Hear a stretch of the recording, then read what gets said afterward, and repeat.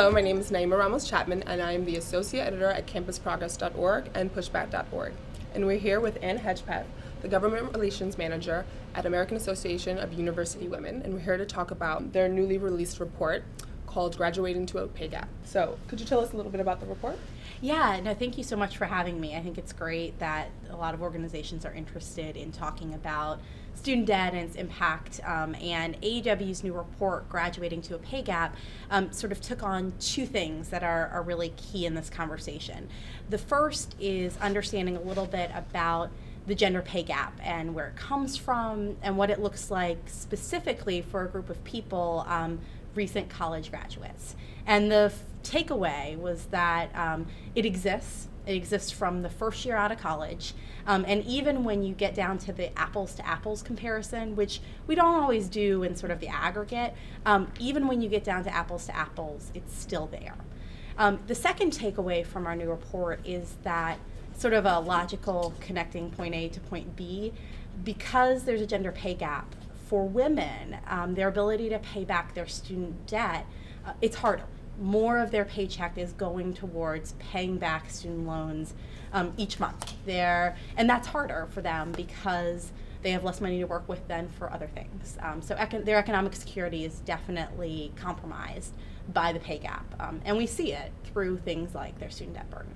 Campus Progress has written and researched a lot about student debt and how it impacts women. So, and you talked a little bit already about the economy and how our inability to all start at a level playing field affects like our ability to pay back those loans. So what does that look like for an average woman straight out of college, like on a day-to-day basis as far as planning for our future?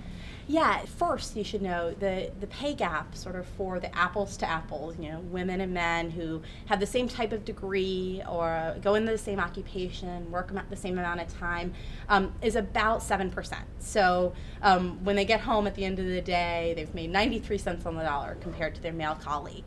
What that sort of results in is that a little over half of women have a student loan debt burden that's more than they can afford.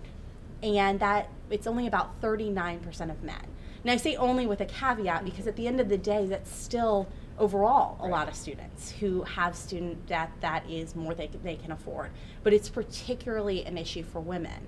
So on any given month, that's things like money going to student loan debt repayment that could be going to rent or to health insurance or to their groceries. And another issue that I think comes up is when you look at your take-home pay, you see it in things like your benefits, your retirement savings, and other things that are long-term economic security issues. So it's a concern for women right out of college. It's also a concern when we get to retirement. And so seeing where that starts and where it comes from is really important to doing something about it, I think. How did the pay gap arise? Like, where do we start and how do we overcome that? Yeah.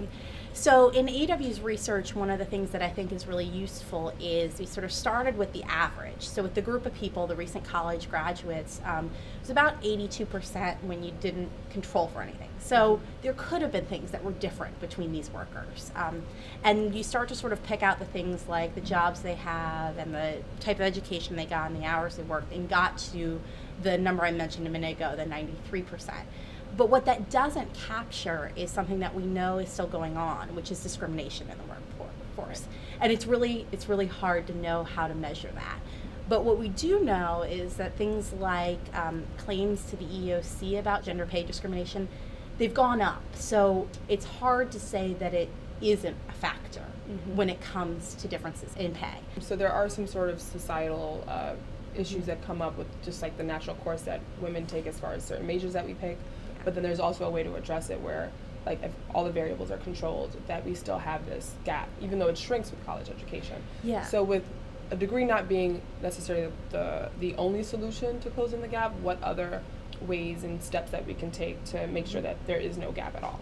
Yeah, so a great thing to talk about is, women may decide to go into certain majors or go into certain occupations, and sometimes people make those decisions without a lot of information about what are wages and wage differences in those fields. We do also know that there can be, I think in the science, technology, engineering, math pipeline, there can be some discouraging factors, and it can be things like no role models or even biases that happen in those fields. Another thing that I think gets a lot of attention, that's a great thing to talk about when we get to solutions too, is things like salary negotiation. It's not going to make up the whole portion, but having the tools to negotiate is good for all workers. And AUW actually has some trainings that we offer. They're called Start Smart, and they're on college campuses, and they help people sort of get those types of skills. I will also say that discrimination, being an issue, we could take it on through things like passing legislation like the Paycheck Fairness Act that would first disincentivize discrimination, as if we should have to, but also make sure options are available to women who are experiencing in the workplace. Okay, thanks so much. Yeah. That's all the time we have for today. Please check out the report at AAUW, and also check out campusprogress.org to see ways on how you can get involved on this issue.